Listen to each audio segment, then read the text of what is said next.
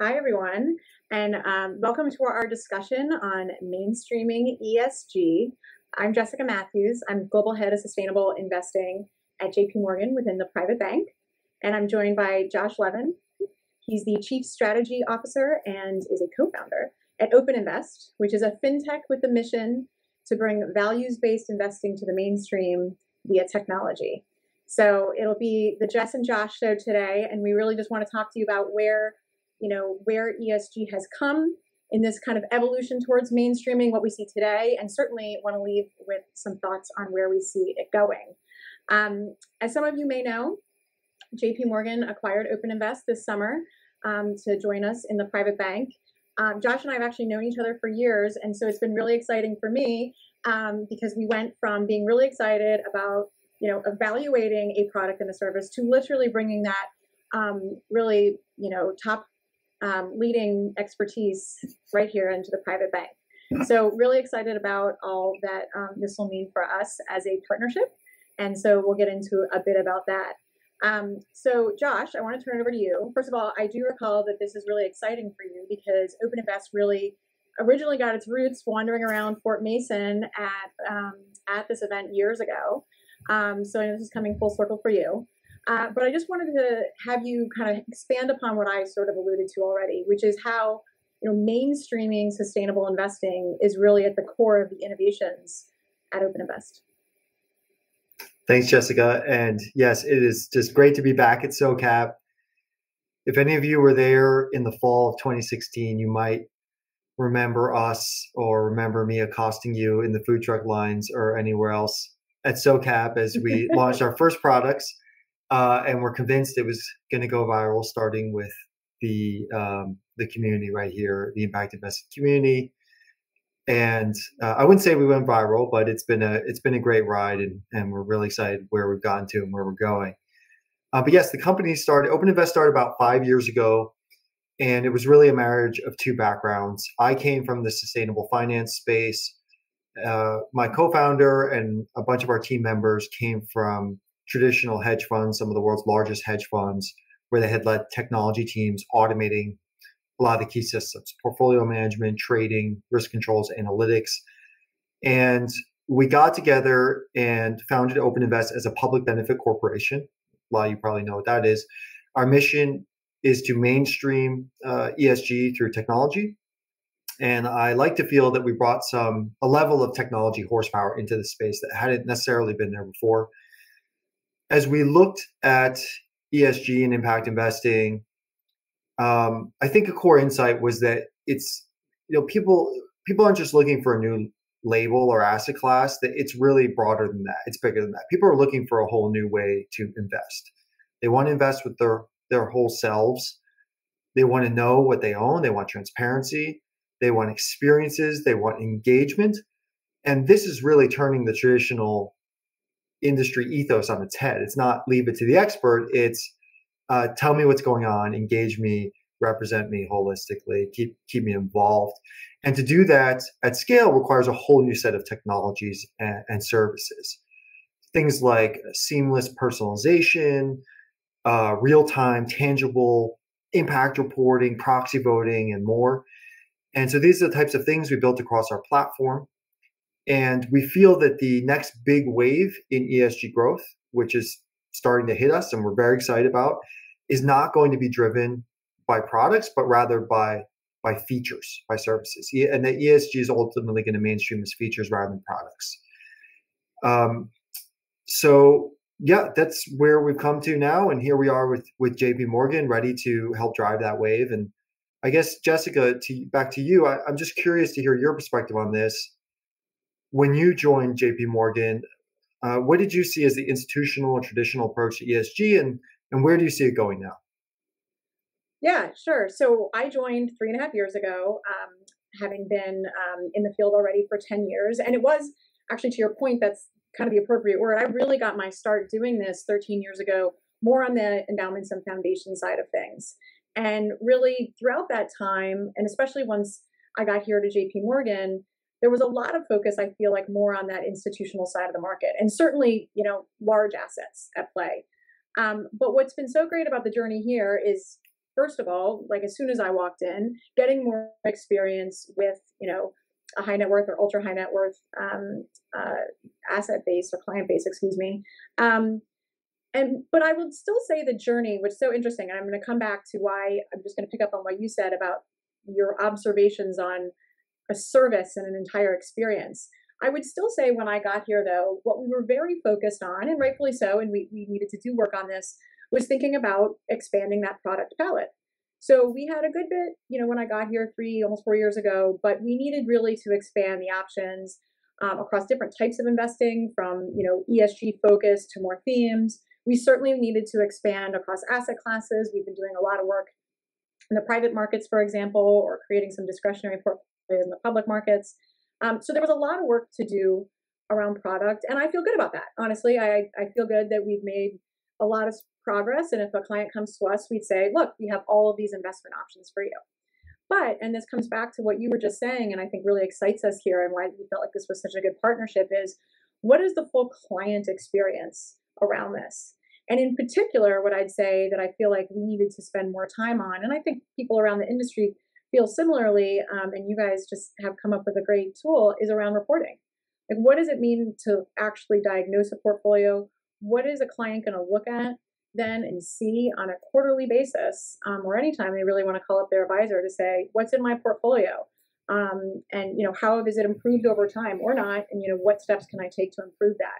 So I think this notion of moving away from just sustainable investing as a product to more of a service and an experience is exactly the kind of journey that we're on. And look at all the stuff we're already discussing together, Josh, from that product. And yes, there will be some offering of product, but it's more of a customization than a single product. And then there's reporting, there's diagnostics, hopefully proxy voting, all sorts of things that are going to round this out. So that's my view about what's pretty exciting in this evolution that we've been on. But maybe actually back over to you. I mean, from your side of things and your perspective, and again, this is a topic about mainstreaming. What does OpenInvest and your team view as the real impact that this partnership can have? Well, it's funny because I think for years, all of you guys, folks in the industry, have been saying, no, now we're in the golden age of ESG, right? And it keeps updating and getting hotter and hotter. I still think we're just at the tip of the iceberg. And COVID and a lot of the social movements and events over the last 2 years have further accelerated this. But if I can land something here, I think that technology and new rails and infrastructure at banks and a bunch of big providers are really going to open up the field for a new level of acceleration that people may not have gotten their minds around. It's kind of like we were building better and better websites, but when Apple comes out with the iPhone and you have a whole new paradigm shift that allows the app world to explode. So I'm using that as a bit of a metaphor for that. I think we're going from web 1.0 to 2.0 here in terms of ESG. And again, it connects. I think we saw that and have built towards that and benefited from that because of our principles. Like everybody in this space is driven by their principles. For us, our principles, my principle was, I'm just not interested in being 5% of someone's portfolio. Like, that's not interesting to me. I don't want to be the next brochure or the next thing in someone's cocktail party conversations. I mean, not that I have anything against that, but the world just can't wait. When you come from World Wildlife Fund like I did, and you're looking at these statistics every day, I mean, we're just facing a complete environmental catastrophe. It's going off a cliff. The chainsaws are buzzing. That's what I hear in the back of my head all day. So I believe in impact investing, not just as a career, but truly unlocking finance as a driver for rapid social and political change. And we need to achieve that now. And I want to achieve that in the next 5 to 10 years, certainly in my lifetime. So that's the kind of principle, that's the driving force. And then when we were raising an investment round and JP Morgan looked at it and then said that they wanted to acquire, that was not an easy decision for us. And one of the main things, probably the biggest thing that tipped us, was just the scale. So our mission was to mainstream. JP Morgan Chase is as mainstream as it gets. It's the largest bank in the US. They service over half of American households. So that's what we're talking about here. And I think that taking our technology tools and applying them to that scale is not going to just accelerate ESG, but it's going to help ensure that there's engagement and impact with the end clients, creating the feedback loops with the broader wealth channel across the US that will really help to change consciousness at the street level in terms of what finance is and its kind of 3D impact on the world.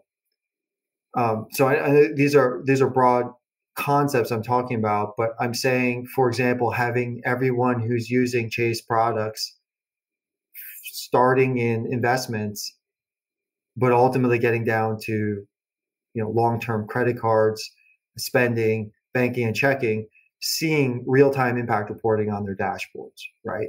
And seeing nudges and realizing how they can make changes in the world and what does that add up to concretely.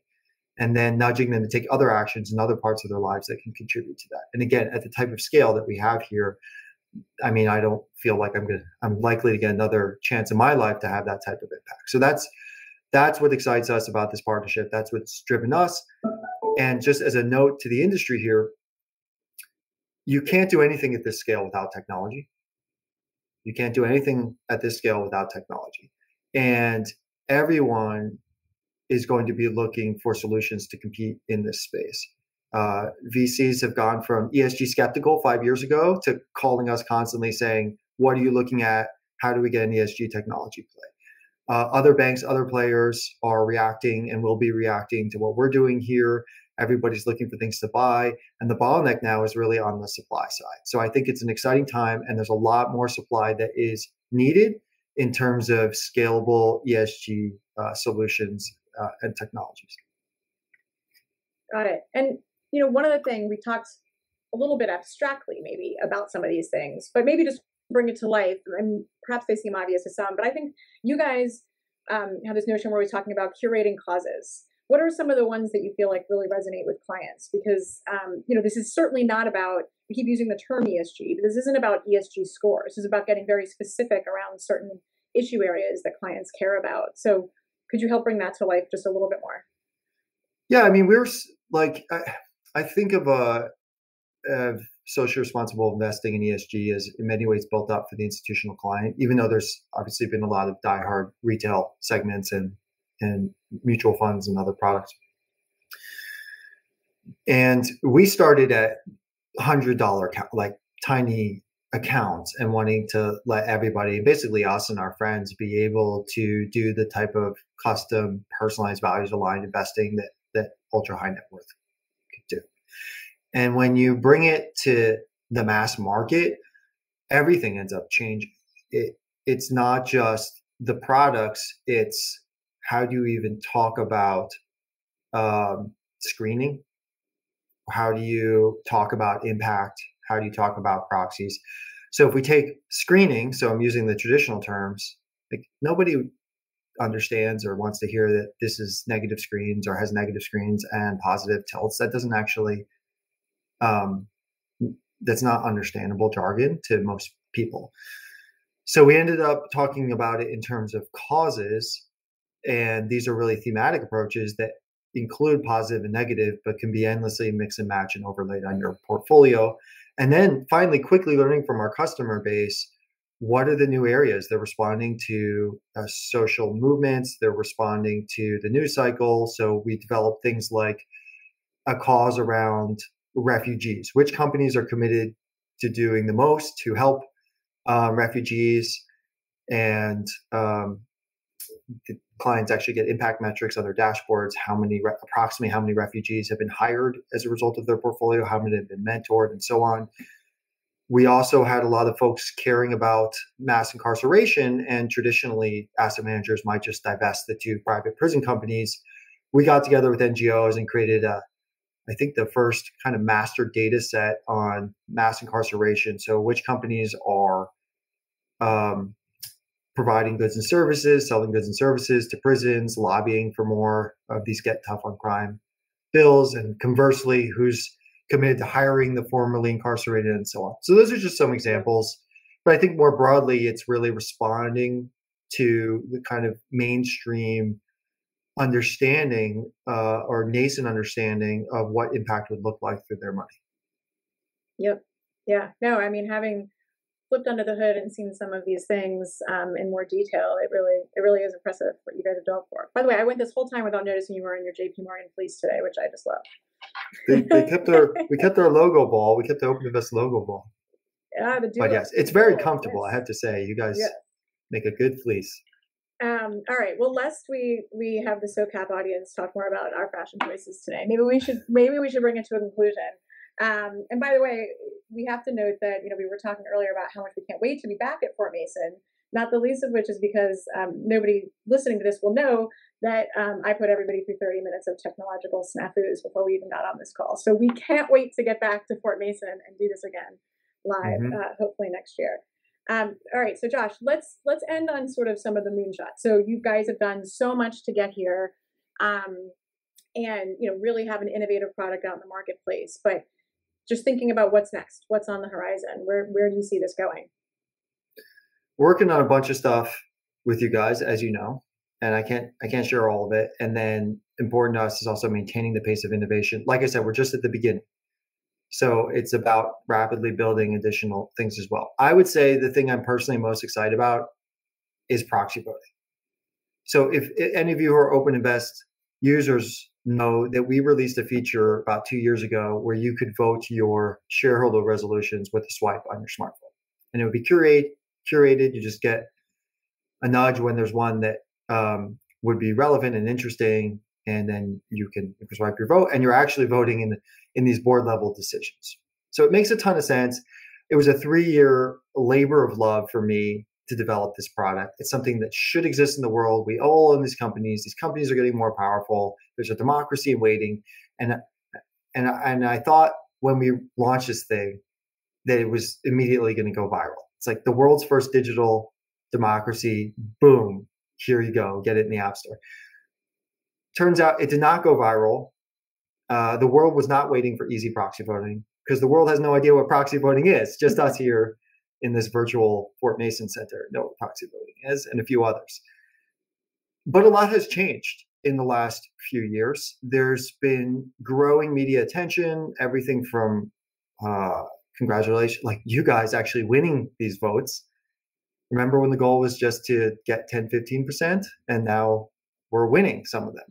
And engine number one created a ton of, and as you saw, and others were very involved with that action. They got a lot of media attention. So I think there's growing consciousness around that. And then it's part of a larger growing circle around impact investing that creates a new opportunity. There's VC money flowing into the proxy voting space. And most importantly, I think with JP Morgan scale, when you have tens of millions of clients, there's really an opportunity for us to now take these types of tools and educational content and tip the market. And so I am so excited to see what the true full potential is of unlocking street level proxy voting for shareholders globally. But back to you, and Jessica, you're working on a bunch of things, OpenInvest and beyond across the bank. What would you like to see in the space now? Well, we certainly have our work cut out for us for everything we're going to be doing together. But yeah, I mean, I think some of the other interesting things that are happening, you see a lot of commitments around what banks are going to do, this one included just the other day, to net zero portfolios. I think there's a lot that investors can be doing in their portfolios. And it becomes not just, choosing a portfolio that's got a lower carbon footprint, but what real changes are we making? Are there offsets involved? Are we, allocating to more solutions, et cetera? We think of any number of levers that we could pull so that across asset classes, we really are on a journey to lower carbon portfolios.